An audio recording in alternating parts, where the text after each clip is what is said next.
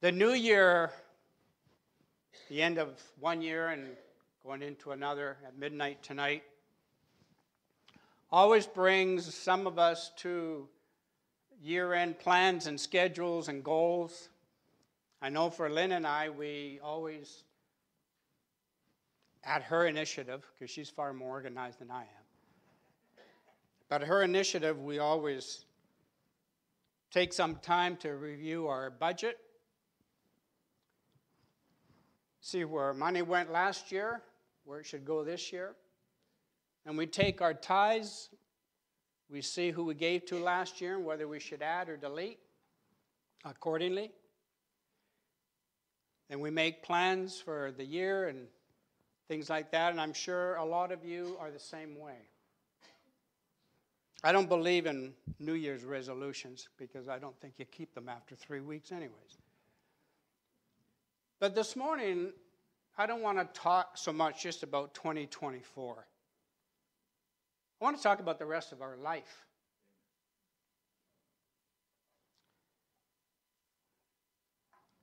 I've titled my message this morning, 3 Musts for a New Year. We're going to take a look at a portion of Scripture in Luke chapter 9. If you have your Bibles, you can turn to that. We'll read it in just a few minutes after my introductory comments.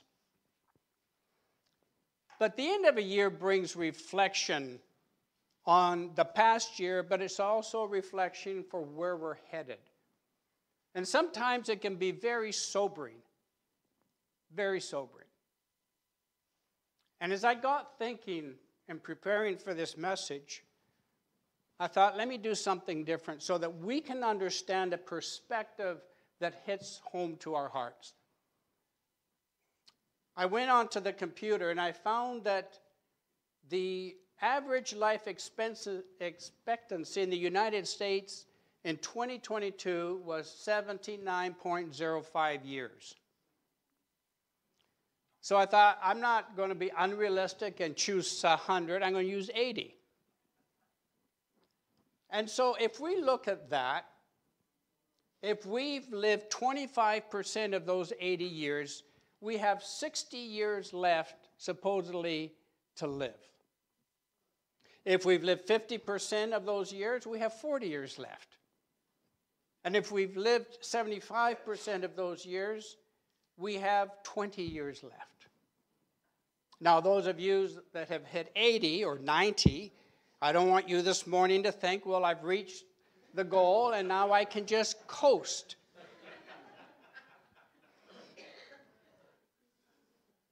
But my question this morning for all of us is, how are you going to plan out or schedule the rest of your unlived lifespan?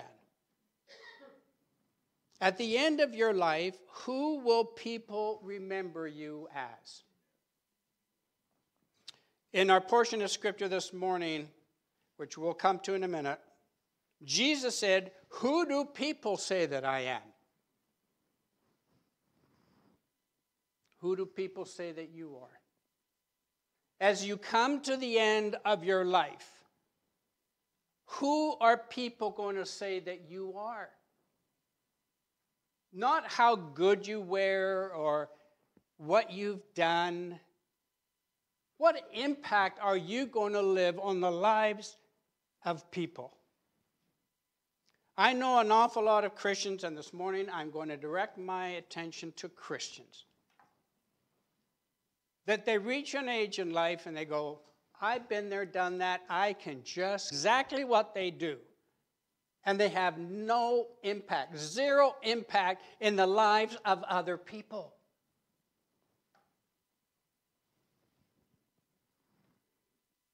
Jesus has a lot to say about how we're to live our entire lifespan.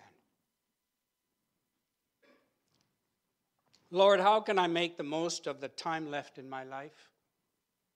How can I best be a blessing to someone in my life?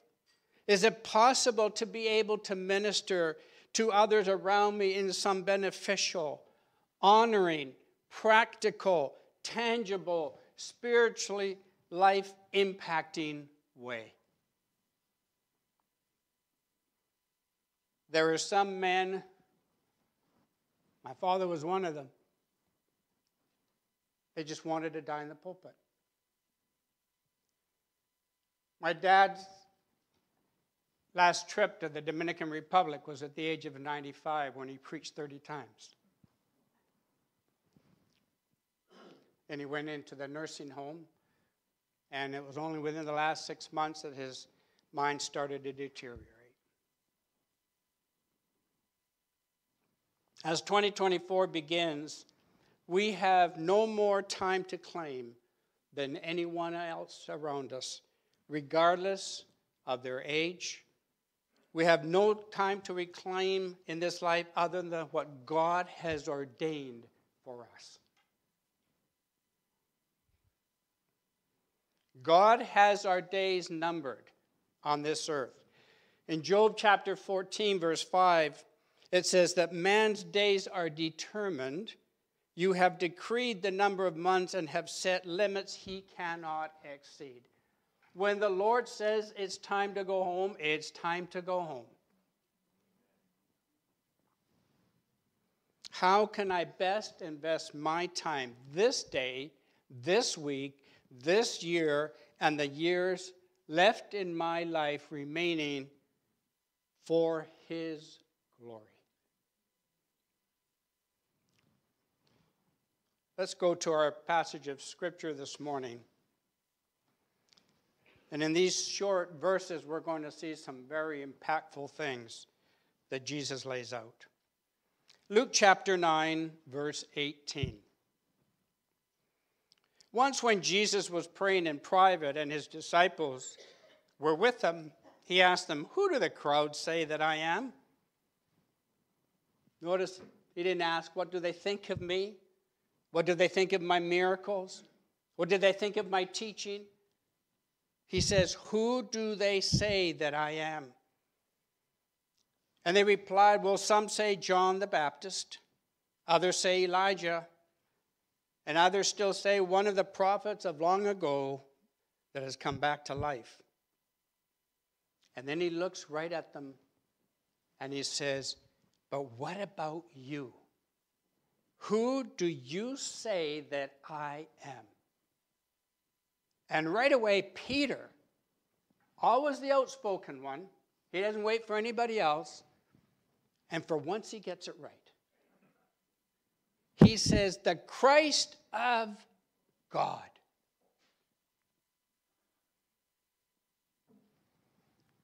In Mark and Matthew, they have slightly different additions to this very story. And there he says, "Thou art the Christ, the Son of the living God." But the Christ of God. Peter nails it, but not for very long.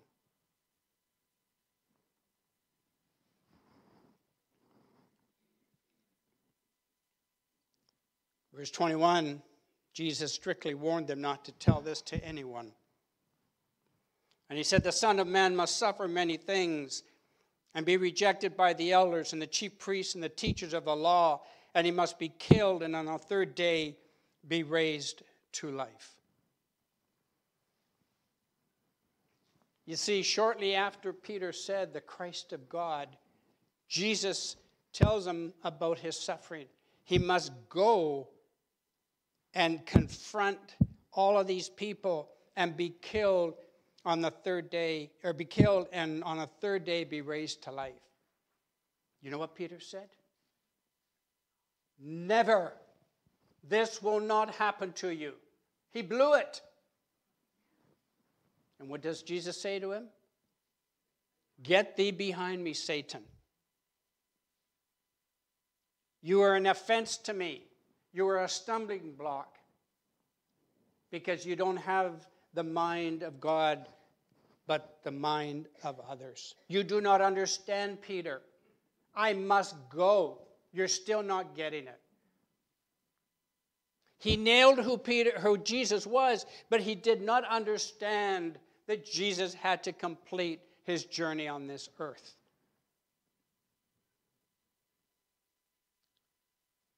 And then Jesus strictly warns them not to tell this to anyone.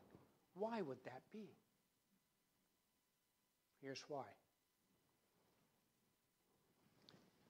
You see, the disciples had been so preoccupied as to which one of them was going to be the greatest. Which one could maybe sit on the right and the other one on the left in his kingdom. Jesus has just finished feeding the 5,000. They've seen one of his miracles. They've been with him for 3 years. And they were so concerned that they might dreaming of the day when Jesus would be king and they would be one of his nobles in his kingdom. Jesus is preparing the disciples to be the leader posts of the church in the first century. They had a long way to go to understand this.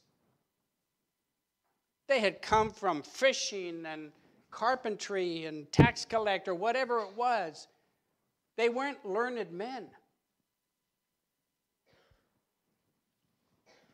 And Jesus says, I don't want you to warn anybody because you still don't get it. You don't understand yet. One day you will.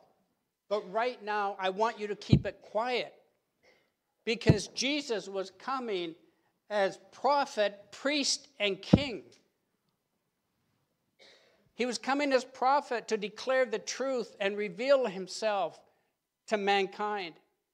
He would be coming as priest to provide perfect redemption. And he was coming as king to rule in absoluteness.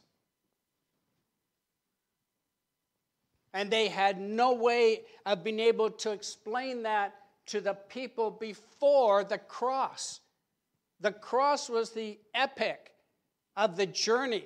And without the cross, they would never understand the Messiahship. So he says, keep it quiet for now. Well, he unfolds what he must go through. And in verse 22 is what we call the first passion predicament. And then what follows in verse 23 is a lifetime assignment, not only to the disciples, but to every follower of Jesus Christ, where he says this. And then he said to them all, if anyone would come after me, he must deny himself. He must take up his cross daily, and he must follow me.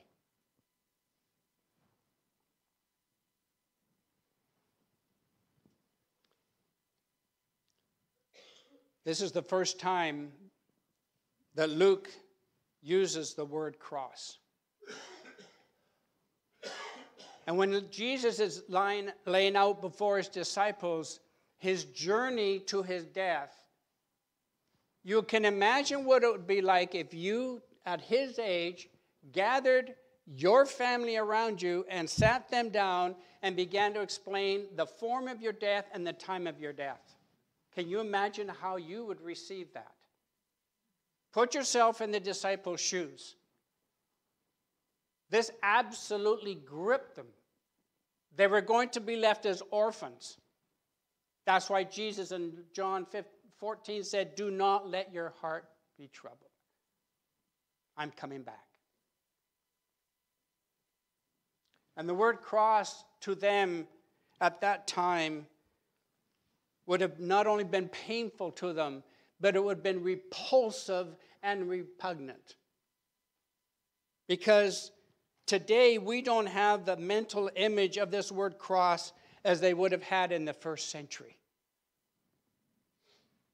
You see, in the first century, the cross would never, ever, ever have been embellished.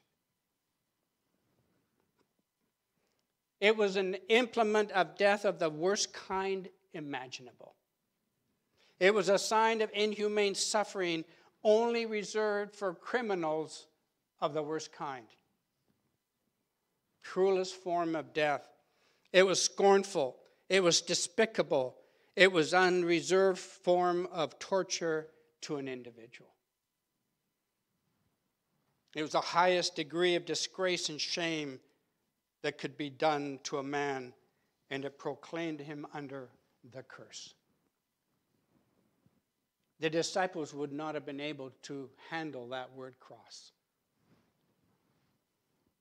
You see, today we see crosses embellished all over the place. We see crosses embellished on necklaces. We see them in churches, inside the church and outside the church. We have crosses in the form of tattoos on bodies. We have them as bumper stickers. We have them in the covers of Bibles.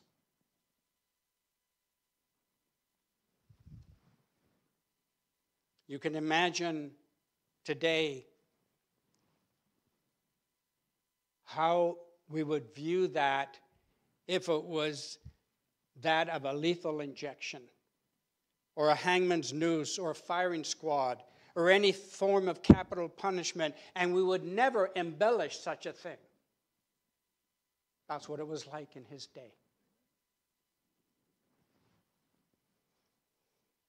Deuteronomy 21:23 says, "Cursed is he who hangs on a cross." Mark Moore wrote a commentary called The Chronological Life of Christ.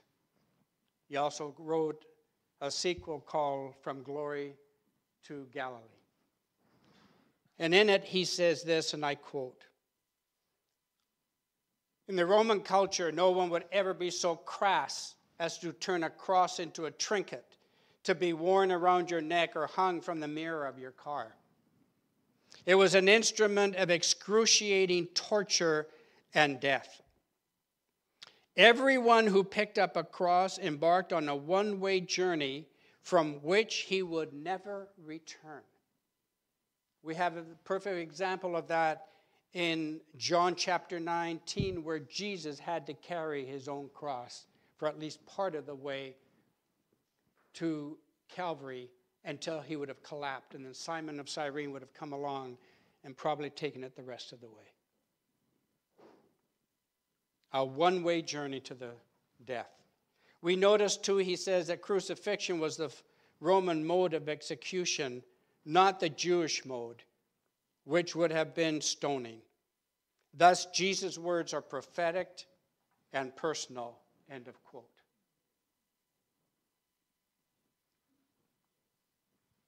And the same way as they would have seen it back then is the same way we'll see it today in verse 23.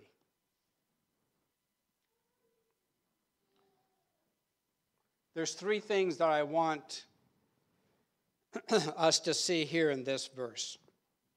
I want us to look at the words all and everyone, because they apply to you and to me.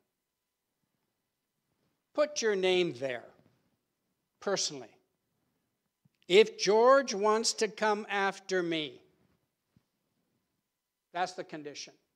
If any one of you, put your name there, want to come after me. You see, I know you know the Savior. The conversion is taken care of. That's salvation. This is not salvation. This is a sanctification act that becomes a daily assignment, as we're going to see in a few minutes. Number two, these are choices of Christ's followers. It's if we wish to come after him. You may choose not to. That's your decision.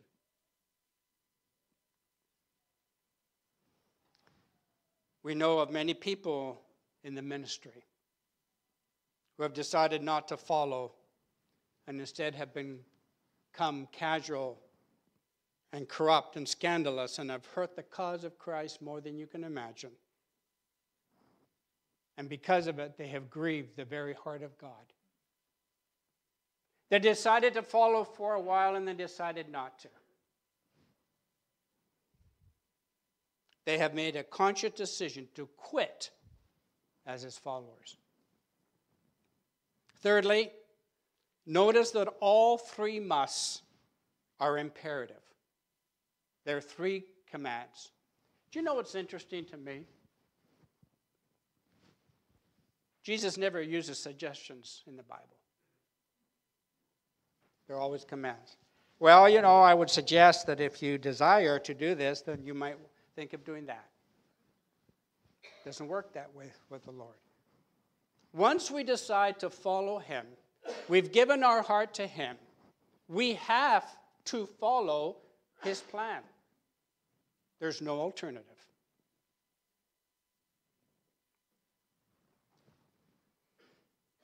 All three are commands. You must, and you must. There's no requirements as being Jewish or good looking, being rich, being successful, being well educated, having gone to seminary. None of those things. Let's take a look at the first must this morning. You must deny yourself. Now hang here for a moment and take a deep breath. Because if denying throws you, just think of this. It means say no to. Very simple. To deny is to say no to.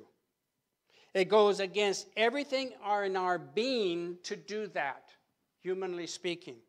It includes a refusal to set one's will or desires against the will of his master.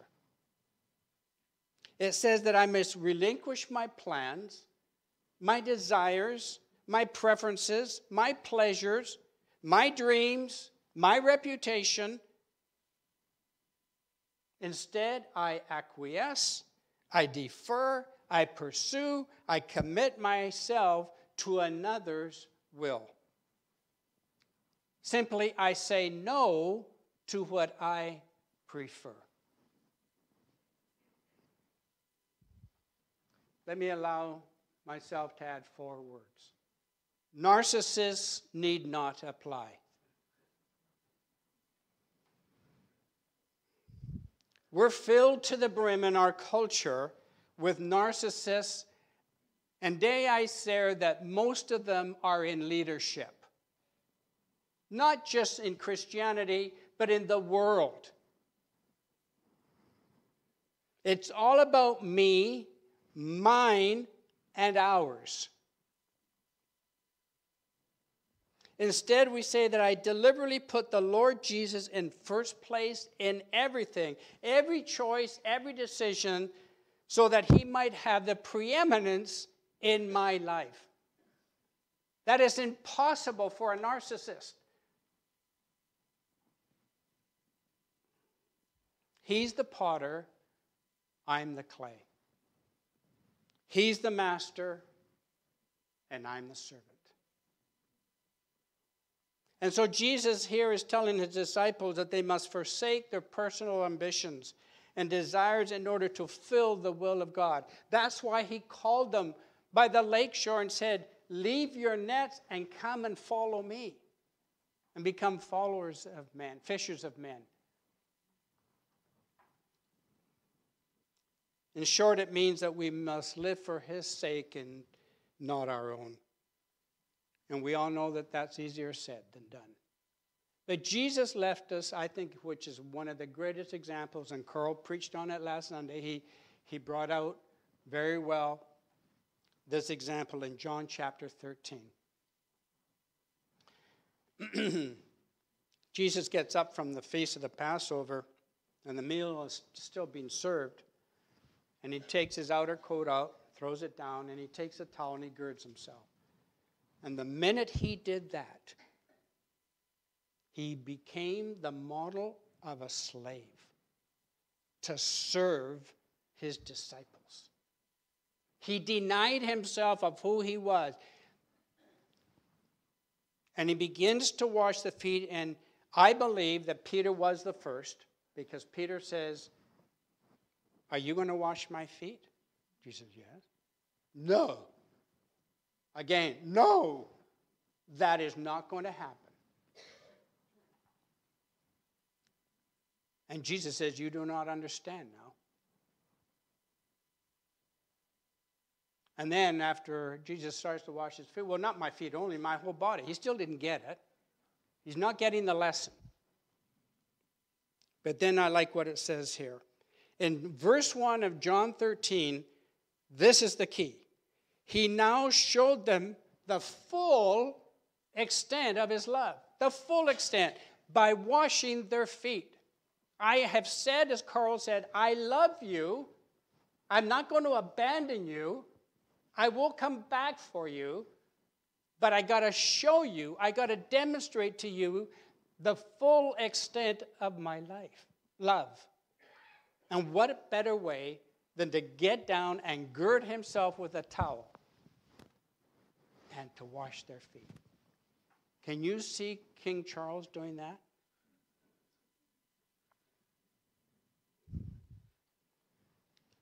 Jesus took the place of a slave, the lowest possible service in that time. Then he goes on to say, you call me teacher and Lord, and rightly so, for that is what I am. Now that I, your Lord and teacher, have washed your feet, you should also wash another's feet. I have set you an example that you should do as I have done for you. You need to deny yourselves for the cause of other people. And the very next verse he says, now that you have learned this, blessed are you if you do it. Jerry this morning in his devotional talked about Philippians 2 that I've shown here as well. He made himself nothing or of no reputation. Being equal with God, considered it not equality. He took the form of a servant. He humbled himself and became obedient unto death. That's the epitome of denying yourself. And the disciples would continue to struggle living this out for the rest of their life. And they would continually be reminded to deny themselves. Denying ourselves is a requirement, Jesus says, to follow him. Why? Because we can't serve two masters. It's got to be one or the other. It's all or nothing. The second must that we see here this morning is you must take up your cross daily. Jesus builds upon the denying ourselves, but what does it really mean to take up your cross? Well, you might say I can take my cross up monthly, maybe weekly sometimes. Oh, even better for Easter. That's when it really counts. I have a neighbor who's Catholic. She goes to church twice a year, Christmas and Easter, to get herself right. That's what it means to some, to many, most in the world. But some people quote this verse to point to some burden that they must carry in their life. To some people, bearing their cross is their spouse.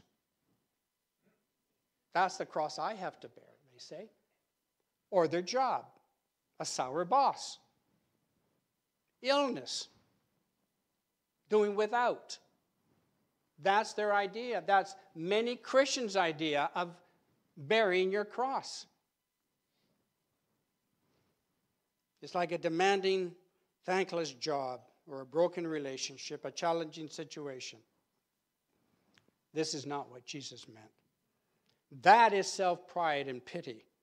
What Jesus is talking about is the level to which we are to deny ourselves. To take up our cross is something that has to take place in our thoughts, in our heart, and in our body to put them to death on an inner cross. That's why Paul said, do you not know that your body is the Holy Spirit? I once heard a message from Charles Swindoll addressing the graduating students of Dallas Theological Seminary. He was preparing them for getting out in the ministries and the things that they were going to come up against. And I've never heard anybody preach like this when he said to them, one of the main requirements of how you are going to minister effectively for the Lord is how you take care of your body physically And that includes your weight and your dress. Whoa. Now, I dress like this simply because this is how I was raised. That's just me. I respect where I am. I've never heard it preached on, but boy, did he ever tell that graduating class. If you want to glorify God in the ministry, take care of your body. Look after yourself. As part of taking up the cross for Christ. As these thoughts come to our minds, whatever they may be, those worldly thoughts, desires, we need to choose to deny them. Our mind stands the guard at the door of our heart. And you and you and you alone get to decide what comes through. Where's the filter? Living for Christ means that we must pick up our cross daily and die to ourselves. It's not always going to be pleasant. Many times it's going to be painful. But this is the way to life that Jesus promised us. It's not only when we give up, but crucify our own desires and our old self. And it's only after we can pick up our cross that we can find the fullness of life. The third must is that we must follow him. Now, the first two imperatives are in what we call the aorist tense. That's the past tense. We've denied ourselves. We've made a conscious decision to take up our cross daily. But now we have to decide, and it's a command in the present tense, keep on following. You keep on following. You keep on following. You keep on following. You keep on following day and night, whether things are good or bad. You keep on following whether things are hot or cold. You keep on following whether you're sick or well. Case in point, Ray is here this morning. Following Jesus Christ involves three things. I've listed them here for you. It is not just a matter of believing in him. It is obeying him. The question we can all ask ourselves this morning, every single one of us, is there an area of our life or your life that is in disobedience to God this morning? Only you know what that is. But let me encourage you, let me challenge you. If there's an area of disobedience that you, what we would call a little sin, but if there's an area of disobedience in your life today that is impeding you from following him, you must deal with it. If you're truly serious of being faithful followers of Christ, you must deal with that area of disobedience.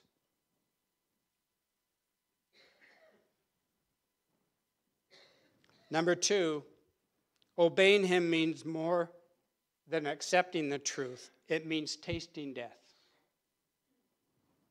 It means tasting death of a dream, perhaps a project, perhaps a mission, perhaps a hope, perhaps a plan. And any one of those can be a very good thing in your mind. But if God is telling you not to bury it because he has something better for you, that's what it entails.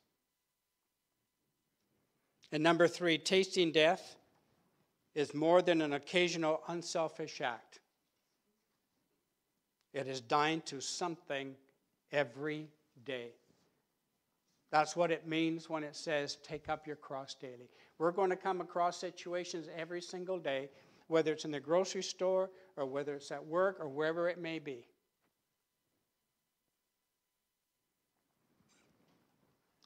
Last week, the week before Christmas, Jaron and I were painting in a house in Tawasin.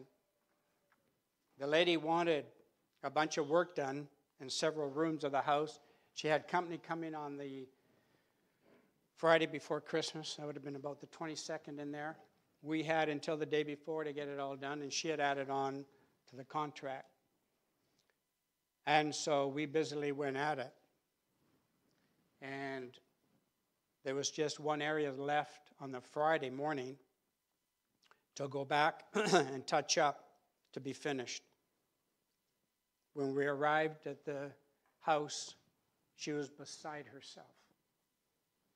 Her electrician came in after we finished on the Thursday and put in all the pot lights.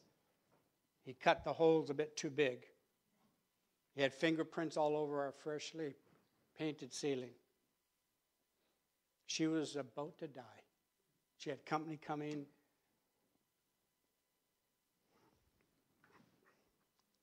Jaron stayed until midnight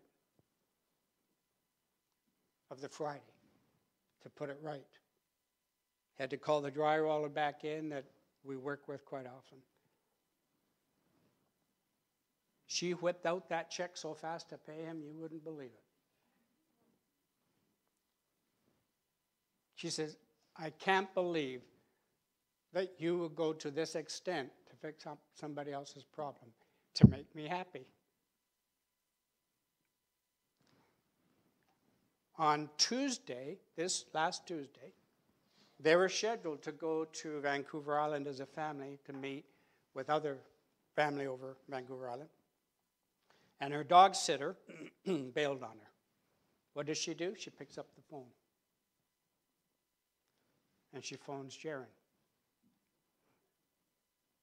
She says, you're the only one I trust in my house. You proved yourself by what you did to bail us out. For 3 days, he's looking after their 2 dogs. See, sometimes we just have to take up a cross for the sake of the Lord to be a witness and a testimony. The world is looking at us. Let me just conclude with a couple of thoughts here. Now, this doesn't seem pleasant. And you might be wondering why you want to follow Christ when you have to deny yourself and take up a cross. Why would I want to follow him? Because I don't know what that's going to entail. But we cannot lose sight of the life that comes on the other side of that pain. The promise Jesus gives his followers who do this is the hope of a better future. Not just here and now, but in all of eternity. It's like the birth of a child, one of the most painful experiences a woman can experience. So the question is, why do so many moms have multiple kids if the pain was so intense during giving birth for the first time? You think they'd learn?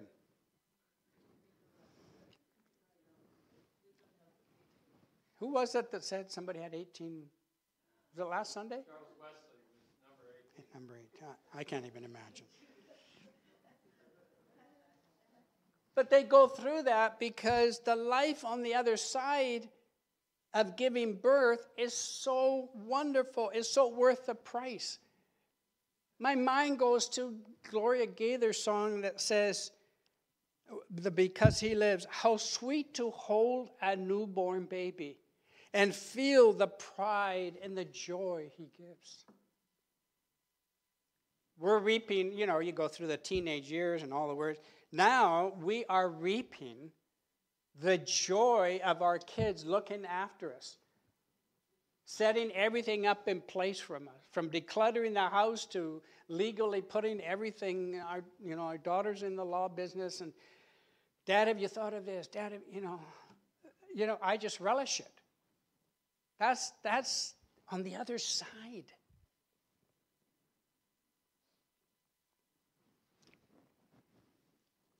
The life on the other side of that pain is so incredibly worth it. That's the promise of Jesus we hold on to.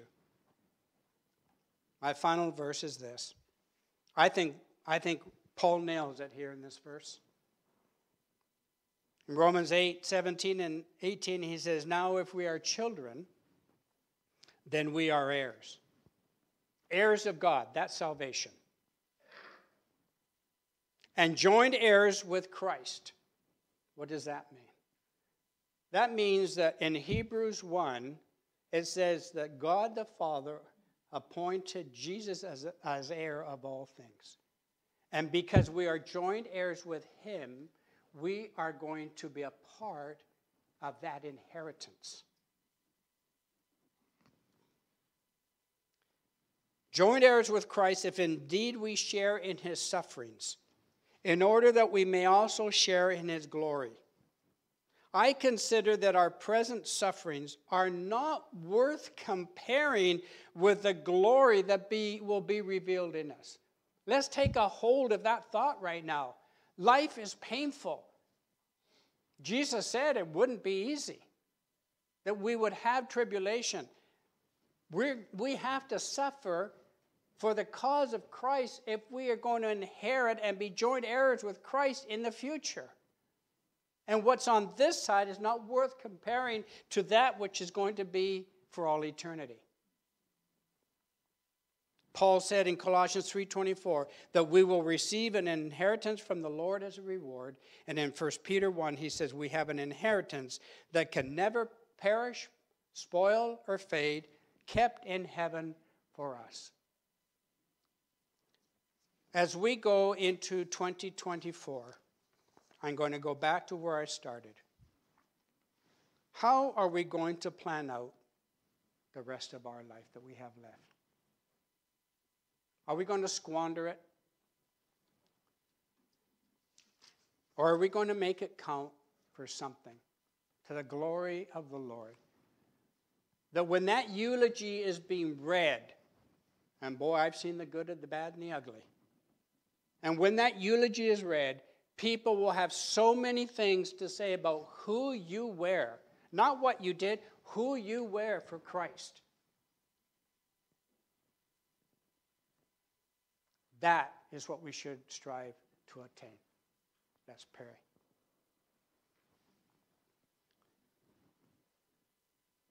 Father, we thank you that for every area of our lives, your word just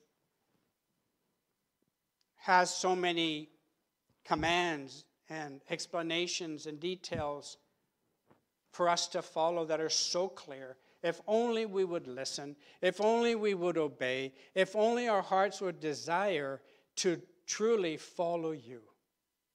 And I pray, Lord, that we would make a difference. I pray, Lord, that no matter what the age of those of us that are surrounded here together today, that we would take an account of our life and the time that is left remaining for us to make it worthwhile to count for you. Lord, help us to deny ourselves. Help us to take up our cross daily. And above all, Lord, help us to follow you. We thank you for this time. We thank you for your presence with us. We thank you for your blessing in our lives. Lord, I pray once again for those who are suffering right now, even today. Touch their bodies, I pray, Lord. Give them relief, that they would be able to join us in fellowship soon. We thank you for your love, your compassion, your mercy, and your grace this past year. And we ask you for your love once again, your Holy Spirit that resides in us, comforting us, strengthening us, instructing us in 2024. We ask it in Jesus' name. Amen.